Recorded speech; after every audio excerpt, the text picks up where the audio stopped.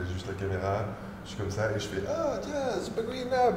Hey, welcome to SuperGreenLab. So in today's episode, we're gonna see how to turn this cabinet we found in the trash into a connected growbox.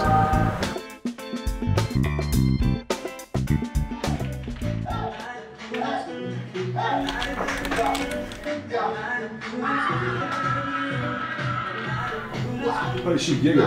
What? We're gonna meet for 20. No, we're not.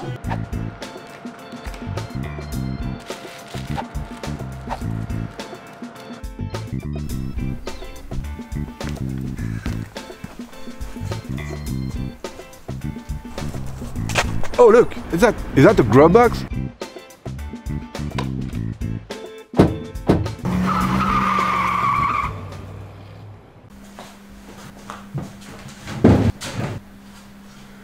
Alright, let's turn this piece of trash into a connected growbox. Right, so let's make some plans. So the first step is to measure the box. We got 80 by 54 centimeters in Imperial units written right here. For this build, we want to make a continuous supply, but the difference with the last time is we want both spaces to be able to do the whole cycle. For this build, we hesitated. At first, we thought maybe we could do it vertically, and we would put 3 LED panels on both sides. It actually works well. We have a guy in the community that did it and it worked awesome. The thing is, if we only have 27 centimeters wide, it's a bit short, especially since it's 35 centimeters deep, so we don't even have a square as a surface. So for this build, we're gonna split the box in the middle, put 3 LED panels on each levels, then we'll see how to train the plant. So obviously the problem we're gonna have is the lack of vertical space. So we will only have 40 centimeters high for the plant, and the pot, we have to take the pot into account. That usually takes at least 15 or 20 centimeters, but we're gonna try to make it shorter. It's going to require a special training for the plants. We hesitated again with 2 possibilities. Either we grow the plant like a normal mainlining with a horizontal canopy going on each side. But in this case, we're gonna try something a bit different that is not harder, it's actually a bit easier because you don't have the limits for the first node, is to grow the plant on the side. So it takes the whole horizontal space by bending it across the whole space. Now, the first step is to paint it white because right now it's a bit dirty and it's all brown and it's not the best condition for a plant. So we're gonna use odorless paint because you don't want to use something like spray paint because it stinks even weeks after you've painted.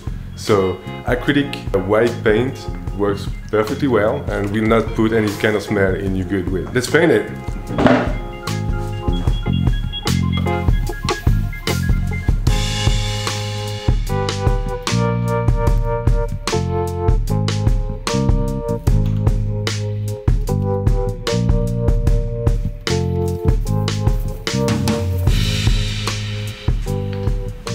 Alright, so now we have our cabinet painted white. Next step is to add the middle shelf to it. So as we said, we want to make 2 horizontal spaces on top of each other, and we want both spaces to be equal. So we're gonna put the middle shelf at the exact middle of the box. In order to do that, we're gonna make wood blockers with this. One thing, we should have done that before painting in white, because you can't glue that over white paint or you'll be holding everything by the paint, which is not very solid. Let's start by cutting these by the same width as the middle shelf.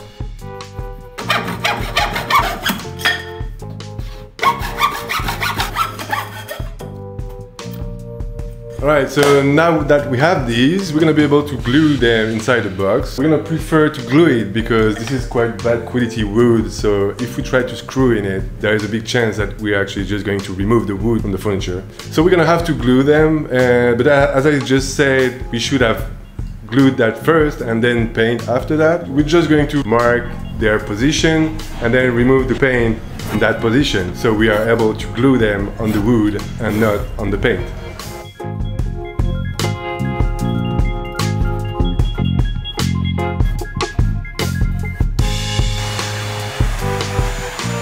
And now the only gun I know how to use.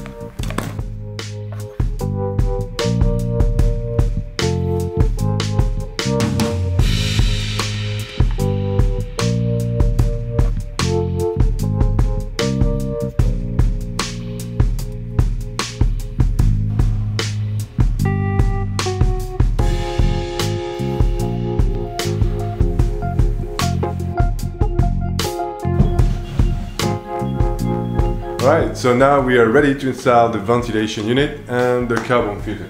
You could either do like we did in the previous arcade video with the cardboard ventilation unit, but in this build we're gonna use this tiny carbon filter prototype. This is 3D printed, so you can download it, it's in the description. The point of it is it works with stacks, so each level has these honeycomb shapes, so you can fill it with carbon pellets. And then the point is you can stack multiple of them on top of each other. One of the goals is that usually the plant smells much less during the vegetative phase, so you don't need to put as much carbon as during the end of bloom, for example, where the smell is the strongest, where in this case you would stack multiple of them on top of each other. So the first step is to put the blower in place. Take a pencil, mark the reference to know where it should be. We're gonna take this carbon filter to take the measure of this intake with the pencil and the piece of paper. Then this little piece of paper, once in place, will give us the perfect size to make the hole and have it installed the right way. Alright, let's make a hole.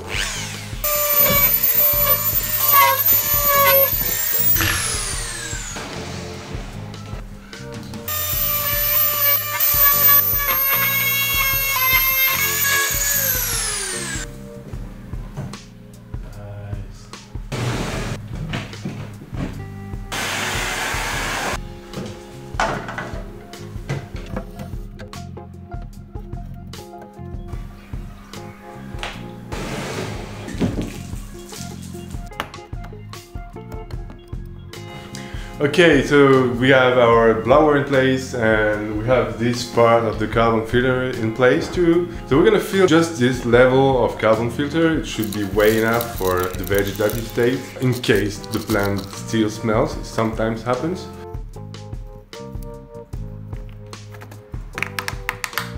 Alright, so now next step, we're gonna do it again for this level.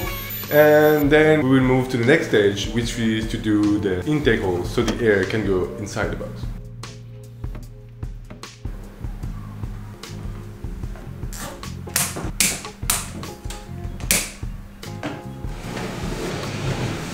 Right, so the blowers are in place with the carbon filters. So now we have to make some intake holes so the air can go inside the box. What's important when you do the intake hole, it should be on the opposite side of the blower. In this case, we'll make it down there. When doing the intake holes, the base logic is to have as much intake surface as you have outtake surface. So basically that means you need the intake to be at least as big as the blower's hole.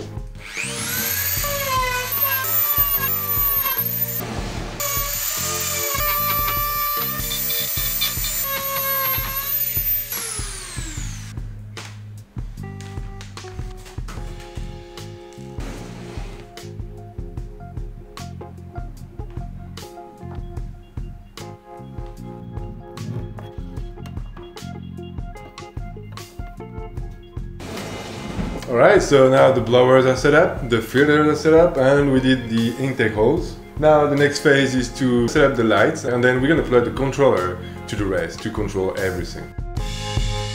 So now let's put some lights to simulate the sun inside the box, and a brake.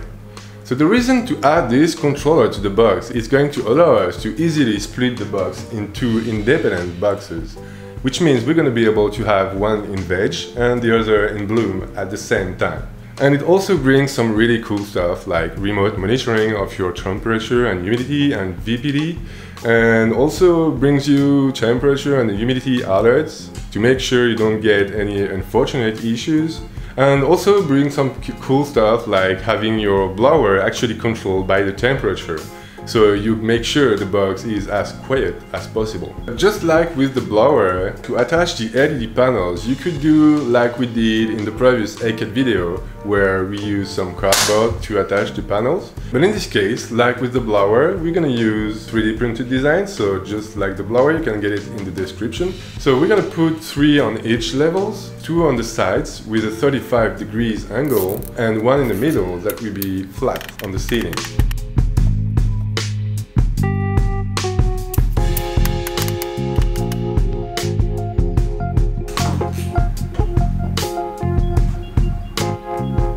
Alright, so the LED panels are in place, so we're gonna put this behind the box, in the middle, so we are sure all the wires can reach the controller.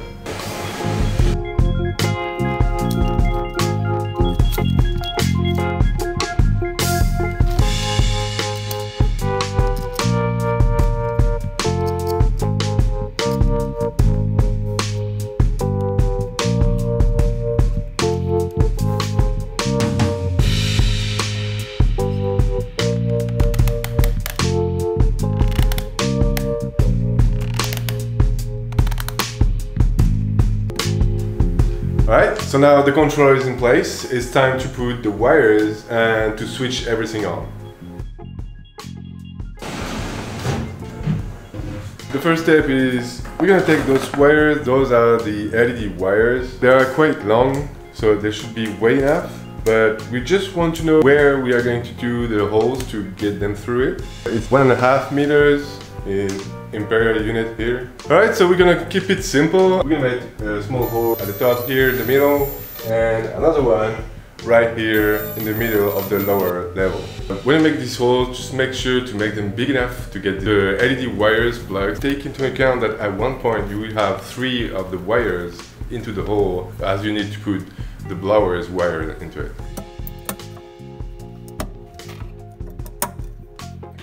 Alright, so now we got the cables in place. We're gonna tidy them a bit. We're gonna use the good old glue gun to glue the wires in the corners of the box.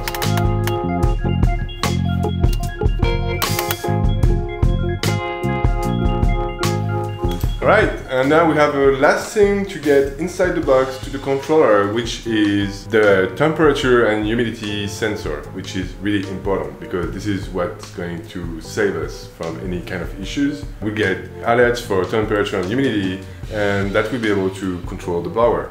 So this is really important.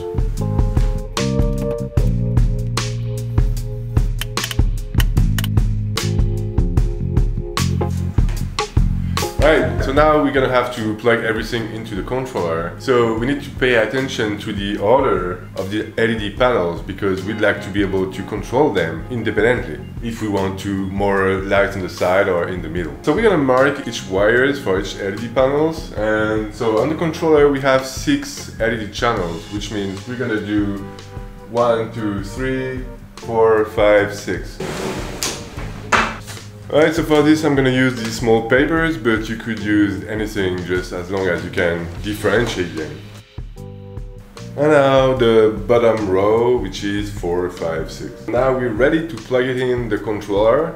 So it's quite simple. You have each LED channel that is marked with their respective number. Light 1, light 2, light 3, and so on. So let's start with LED 1 here.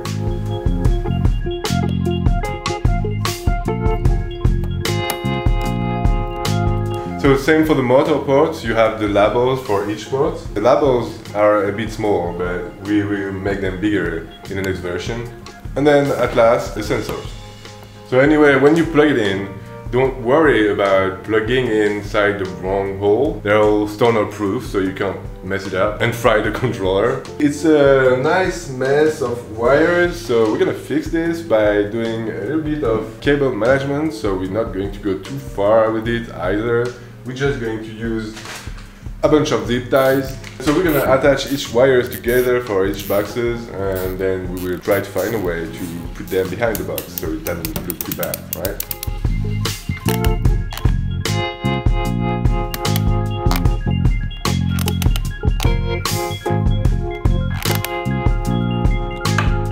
Okay, look, It's not perfect, but at least this is the side that's going to be hidden against the wall, so it should be okay. And now, the moment we've all been waiting for, we're gonna turn this thing on. Power cable, we're gonna plug it in, and one important thing to do is to then attach it with some zip tie here. You don't want it to get loose at all, right? Right, so you'll notice something, everything is off. We need to use the app to set it up.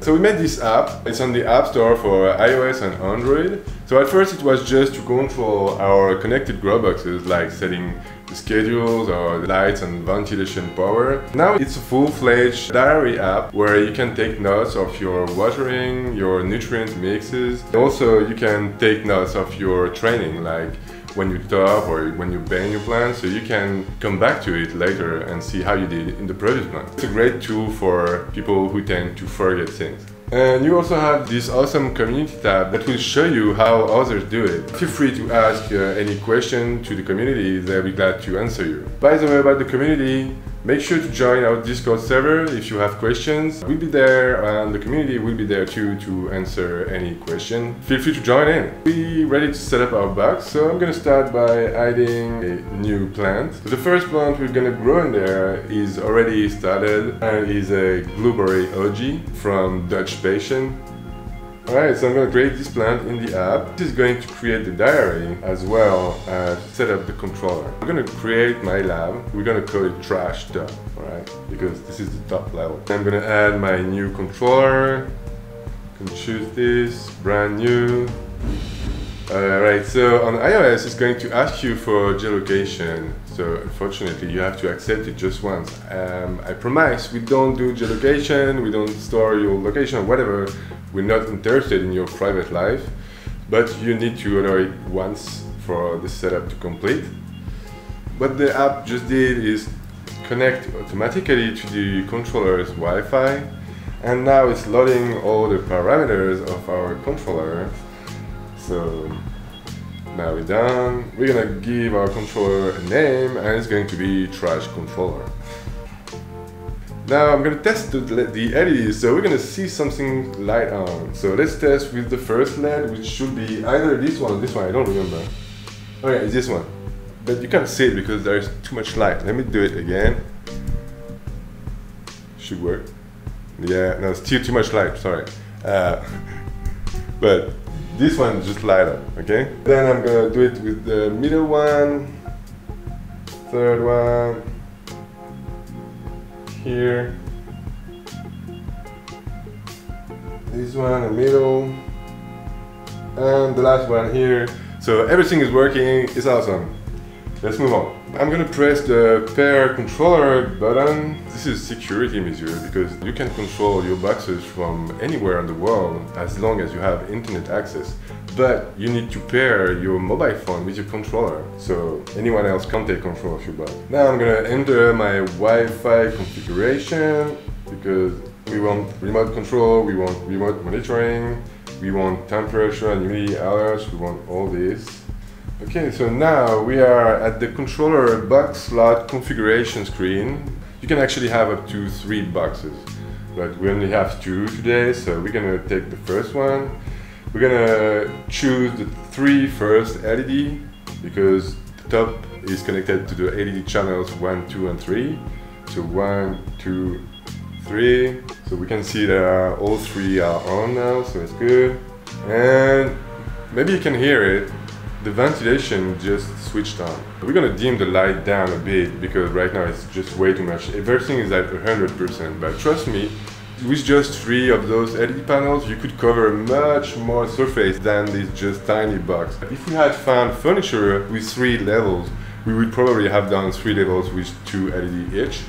So here, we could go to maybe 35%. Still quite a lot of light, but okay, so now we're gonna see how the plant reacts and we'll see if it needs more or less light, but here it should be right.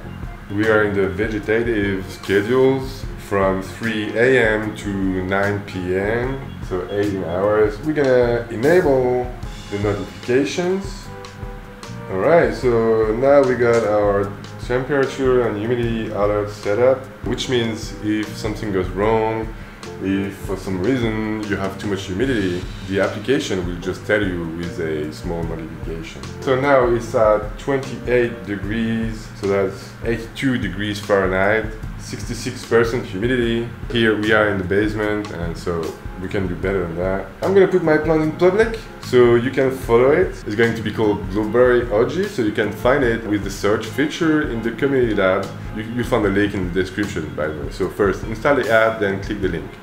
Alright, so now it looks like we are ready to put the plant in there. But before putting the plant, we're gonna do one last installation in this thing, which is we're gonna put a remote camera, because one of the other cool features of the app is that we can set up a small camera and get a live view remotely, and also we'll get some daily and weekly time lapses of everything that happens to our plant, and this is one of the best ways to detect any issues before they arise.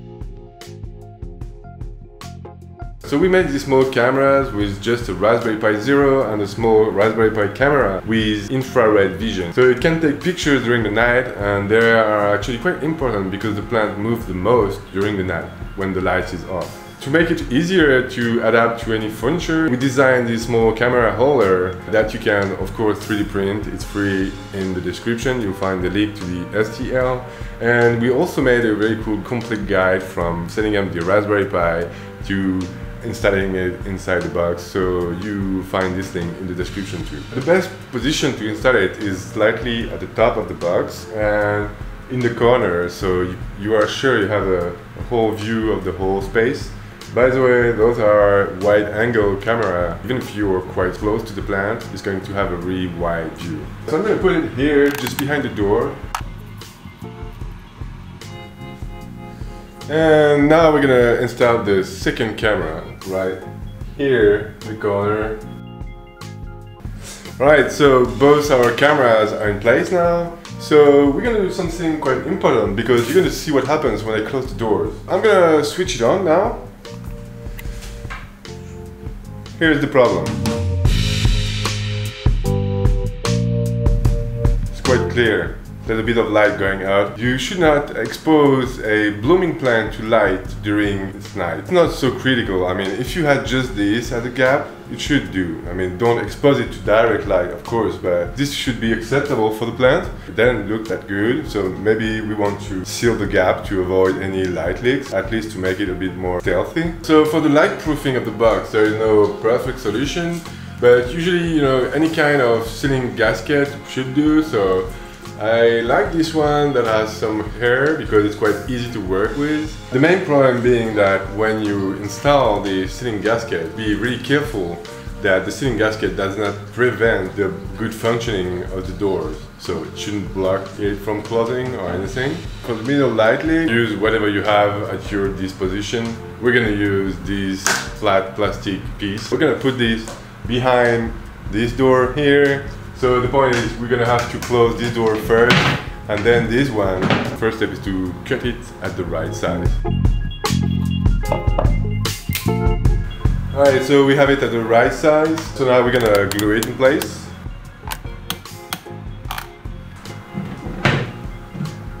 Now the middle is satisfying, so we're gonna switch the side here. I'm gonna open one door, take a pencil. I'm going to trace the frame of the door inside the furniture. Now the game is going to be able to put this along the line, making sure the line goes along the hair on the ceiling gasket. Not necessarily the little sticky part, but more the hair. Right, it works quite well. There is a tiny bit of light going out still, but it's really acceptable. So let's go on with this and finish the whole frame.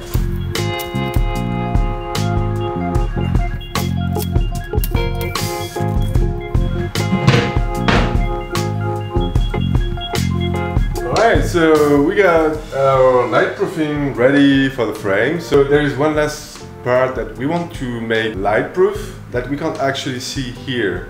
It's the little gap you have here that will make some light leaks between one space and the other. You don't want the vague light to leak to the bloom space, because the most important thing with the light leaks is that the blooming plants shouldn't be interrupted during their night. And we're gonna light proof here the little gap between the two spaces. For this, we're gonna use this one. I hope it's the right thickness for the job, but just by looking at it, it looks right. So let's try it.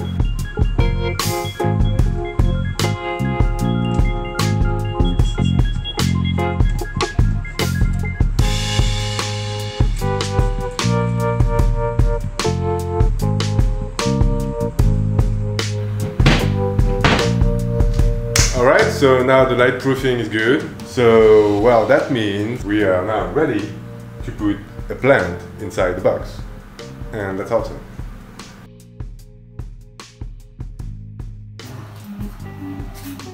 Alright, so this is our tiny temporary laboratory because we're moving in a new house soon, but this is for the next video. Yeah, just let me talk to you about this place. So this is our army of egg-kits. So the whole point is we didn't really succeed at doing follow-up videos for plants on the YouTube channel in the past. The thing is, turned out it's quite difficult on the logistic level and all. So now we're gonna do it for real. So we're gonna have all these egg-kits to do all kinds of experiments with light spectrums, CO2, and weight sensors, and many more experiments. So what we prepared for the next episodes is we have this mother plant in the cardboard box here. It's a chemical bright from greenhouse seeds. So the whole plan is that it has a very good genetics. So we're gonna use it to make clones, which will allow us to make much more real experiments and we'll be sure of the results. Alright, so let's move on and get our plant in the nursery. So what we have here is a blueberry OG from Dutch patient. We started it a bit like a bonsai, like we bend the trunk like crazy. It's even going downward. So you can see the trunk is going like this and all. So it's going to be a fun grow. As you can see, it's a bit yellow. So that's because, again, we waited a bit too long because of the shooting. It's going to be okay, she's going to recover. Right, so we're gonna put it into biotap. So let's go upstairs and let's do the mix and show you how to use it.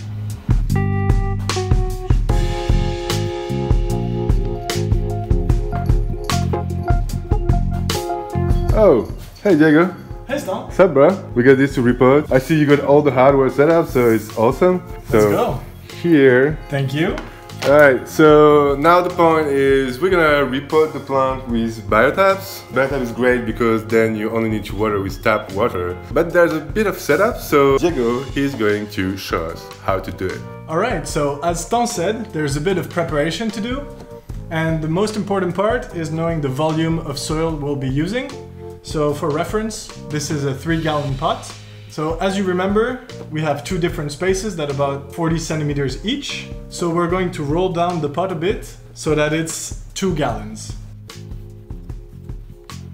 And voila, a 2-gallon pot. We prepared here 2 gallons of soil and we're going to be preparing it with the Biotabs starter kit we received. So thanks Luce again for the Biotabs. This is not a sponsored video, but we really liked their products and they're cool people. This is what's in the box. The Biotabs, some powders to prepare the soil, some beneficial bacteria, some beneficial mycorrhizae spores, and some liquid to feed everything. Alright, so let's get to preparing the soil. So for a 2-gallon pot, we're going to need a bit of measuring. 50 grams of Startrex.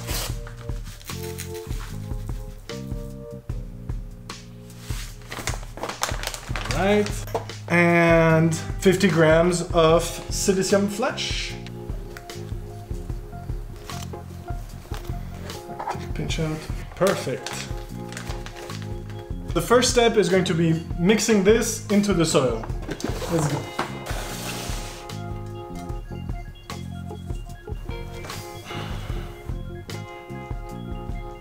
All right. Once it's thoroughly mixed, we're going to put it in our pot. I have an assistant with me.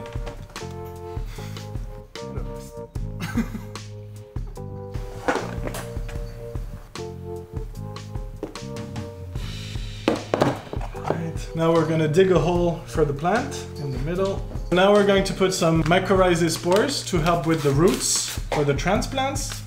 So it's just to spray a little bit in the hole.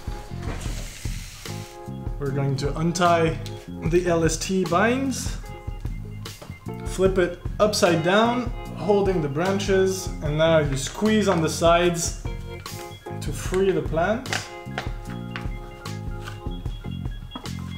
Nice roots. We're going to spray a little bit more. This will help with the transplant shock and to help the roots grow. Now we're going to tamp a bit on the sides and we're going to fill it in.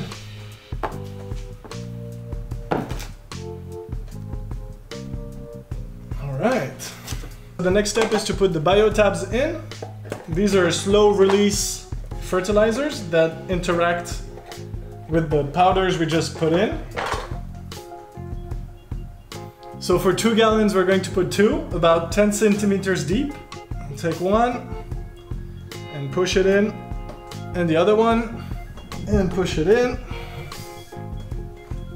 The final step now is to activate everything with some water and some beneficial bacteria. Thank you. So I prepared 3 liters of water, and it says here 2 grams per liter. So quick math, 3 liters of water, 2 grams per liter, that's 6 grams of Bactrex to activate all the powders we put in the soil and the biotabs. Come on, whoa, that's perfect. This goes in. And we're going to add 5 milliliters of Orgatrex per liter of water. So 5 milliliters of this per liter of water, you press it and it fills up. So that's 10. And 5 more. All right, now we give it a good shake.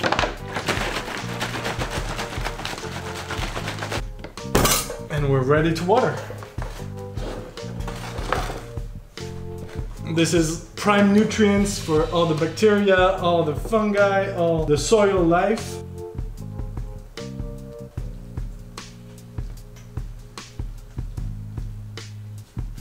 There's a bit of runoff because the soil was super dry when we put it in. So it's going to be absorbed by capillarity. So we're going to let it rest for a bit and then we're going to put it in the trash box.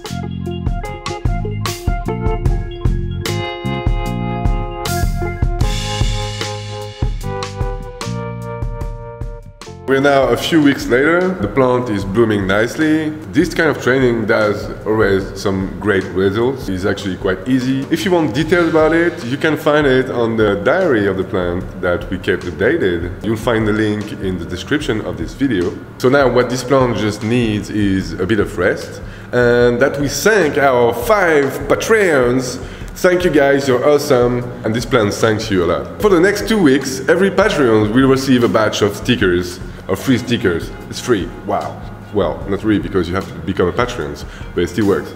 So you get free stickers for the next 2 weeks. And because we're at it, we're gonna pick one random subscriber and send him more stickers. So if your name appears here, or somewhere here on the screen, you're gonna get some stickers, so send us a DM and we'll send you a bunch of stickers. Let's put her inside her box. Make sure to follow the diary and send us a message if you see anything strange on the daily time-lapse. Alright, that's it. Thanks for watching. I hope you liked it and see you for the next episode.